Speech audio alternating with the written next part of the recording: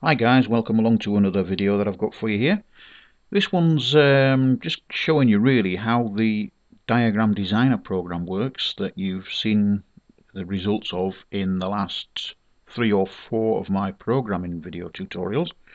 I just thought I'd show you this nice program because it's freeware and it's something that can help you in all sorts of aspects of life, not just in computer programming. Okay, if you've got any sort of problem, you can lay it out graphically, or if you want to sort of like troubleshoot a problem, you can lay out the flow of what should happen and troubleshoot through the diagram, making things a lot more easier. I'll put the description. I'll put the link in the description, not the description in the link. I'll put the link in the description for you, where you can get this program from. As I say, it's freeware, and it's a nice piece of kit. I really can't recommend it too highly. I use it, as those of you who follow some of my videos will already know. Okay, so with that out of the way, let's crack on and see what we can do with it. Let's show you how it actually works. Okay. Well, first of all, I'm going to have a title in there. Okay, so we'll just click on the ABC, which allows me to create a title, and then we'll click on the area of the screen. So in order to clear the default text in there, hit the delete key on your keyboard. And what I'm going to do in here, I'm going to set a font, and I'm also going to set a different size. Okay, so it goes to default size if you don't put anything in, any switches in, like what you can see here. All these are switches here with a description of what exactly they do. Okay, so what I'm going to do here is I'm going to show you how to go about what we're going to do. Let me move that out of the way so you can see what exactly is going on. First of all, we're going to put a backslash, a quotes, and then I'm going to use the Brandywine font. Brandywine. Make sure that you finish the quotes, and then I'm going to set that to a size. Your size must be in 3 digits, guys. It does say there. That's your font size. Okay, 3 digits font size. So I'm going to go 018, and then I'm going to put in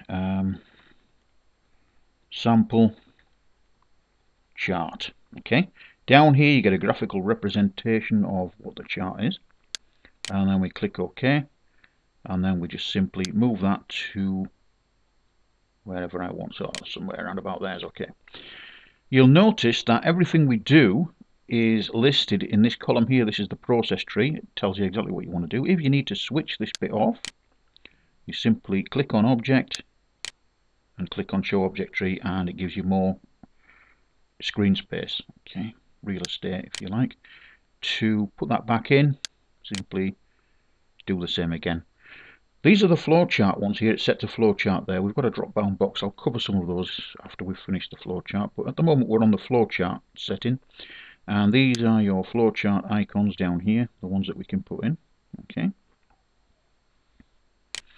and then of course you've got your various editing things up here. So we've got line thickness, line color, all that sort of thing. You can actually draw ellipse, draw rectangle. We've already covered the insert text. You can do lots and lots of things on here. If you want to import your own photograph and put arrows, text, etc. on it, you simply click on edit and insert picture, and that will do that for you. But I'm not going to insert my own picture. But right, let's crack on and show you how to create a quick flowchart. Okay, so what we're going to do now, you simply put your mouse and drag and drop to wherever you want it on the screen. Okay, so in this case I'll put it somewhere around about the center underneath the title. I think we might have that just, I'll leave that. Okay, now to edit that, the text inside the box, because you see all these boxes come with text describing what the actual shape means, we just double click, simply just double click, and then your editor will come up again. To clear the text on that, hit your delete button. Okay, now then I'm going to put, because this is an input output box, I'm going to put in input sales figures. Okay, now as you can see, it's just a little bit on the bit. We can actually do it 2 ways. We can actually make this a little bit bigger, like such, so it's in there, or we can actually just again double click in there, go into the edit mode, click at the beginning, and we can just simply hit the backslash 008 and reduce the font size. As you can see, that's where it's done. Whichever one floats your boat, really, whatever you want to do. Okay, So we'll stick with a font size of 008. You should be able to see that okay on your screen. To deselect that, you simply just click anywhere on a blank piece of screen and it will deselect the figure. Next thing we want to do is we want to now show the flowchart flow into the next box. So we just simply go over to the arrow that we want to use and click and drag that and then release. Not to worry that it's not lined up. We just move it by clicking and dragging till it's square. You see the line's a straight line there. Then we can let go. We can move our mouse to the center so we get the 4 arrows there, and we can move it. And then finally, because that's going to be really long, if we had a long flowchart it would be huge, so we just move our cursor until we get the sort of like diagonally double-headed arrows, and then we can make it short. We can also make it longer this way as well, by the way. I'm just showing you that we can make it shorter so that we can like condense the flowchart. We don't need it sort of huge.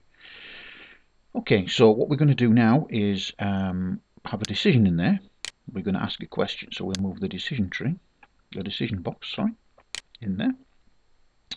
And again, we'll just move it into place first. As you can see, we just keep it nice and center with the little boxes there, the little handles. It shows you which is how you can get it center or whatever position you want. But it just makes it look just that little bit neater.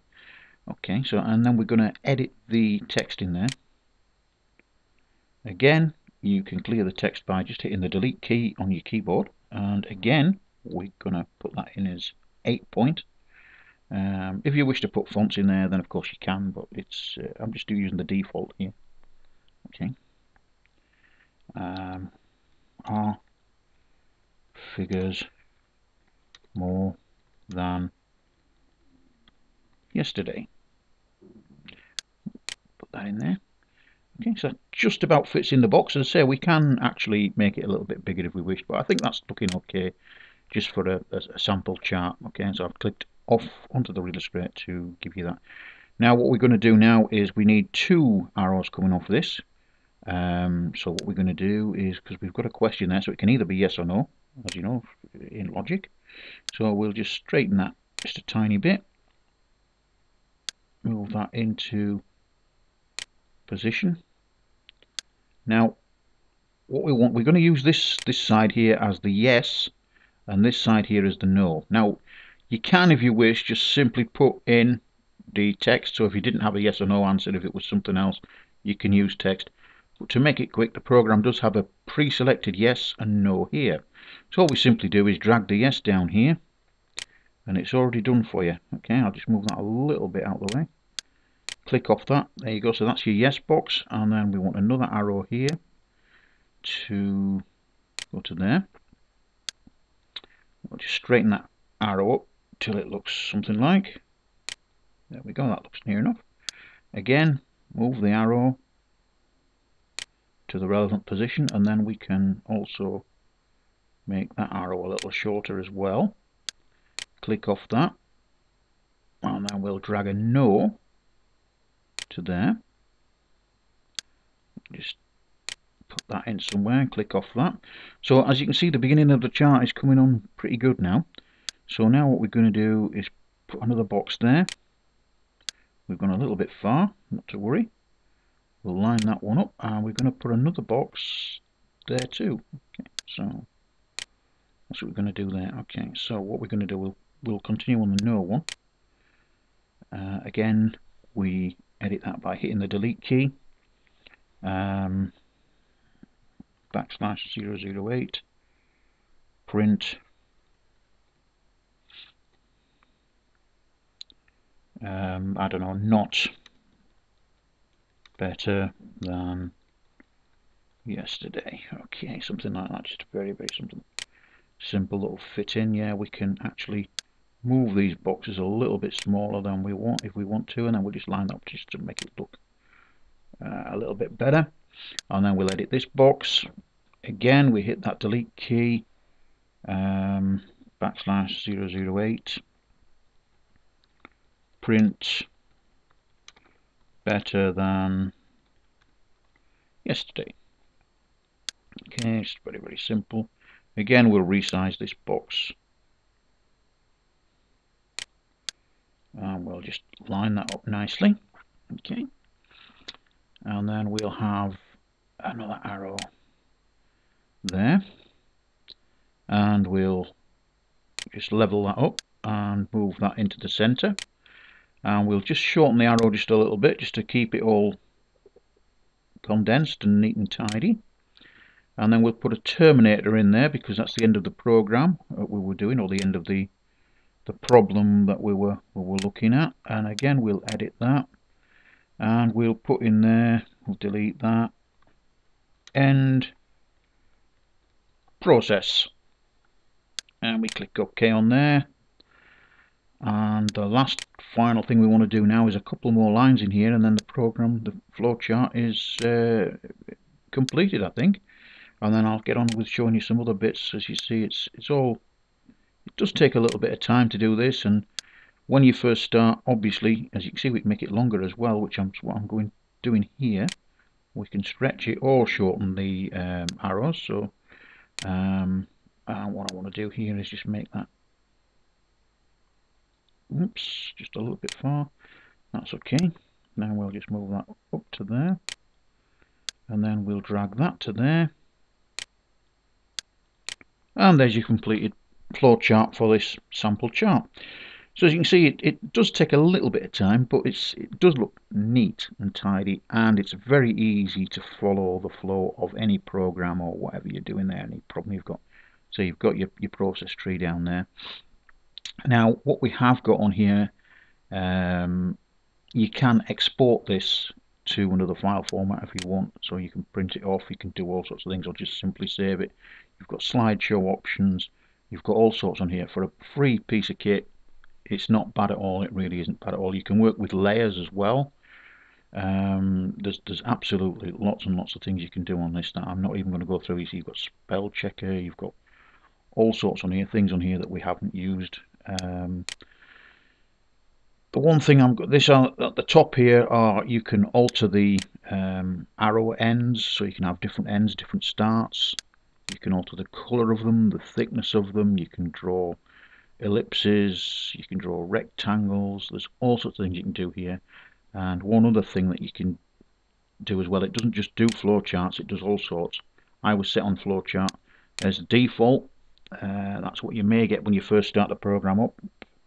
And to get to the flowchart, obviously you just simply click that, and then we've got obviously electronic symbols, so you've got transistors and what have you in there. I'm not well up on electronics, but we can just, you know, drag that on there and do whatever you want really. There's flowchart, which we've just done. There's GUI Design 1 for designing the graphical user interfaces. This one is sort of trees and mountains and volcanoes and things like that. Not sure what you'd use those for, but anyway, they're there. You may want them for some sort of purpose. As you can see, there's quite a bit of kit on here that you can use and drag, and you're not limited to just using flowchart. As I said, you can insert your own picture in there. You can put arrows, text, what have you on there, or even symbols on there on your own picture. So it's quite a nice piece of kit. Like I said, the link will be in the description for that. Also, the link to our site will be in the description. I hope you visit us. We do have thousands of tutorials and hints and tips and links on there. If you like this video, please rate and favourite it, and remember we're on video as well. Please subscribe to our channel and visit Vimeo. If you're on Vimeo, give us a shout on there. I think that's about it for now, guys. Thanks a lot for watching, and see you again soon. Bye for now.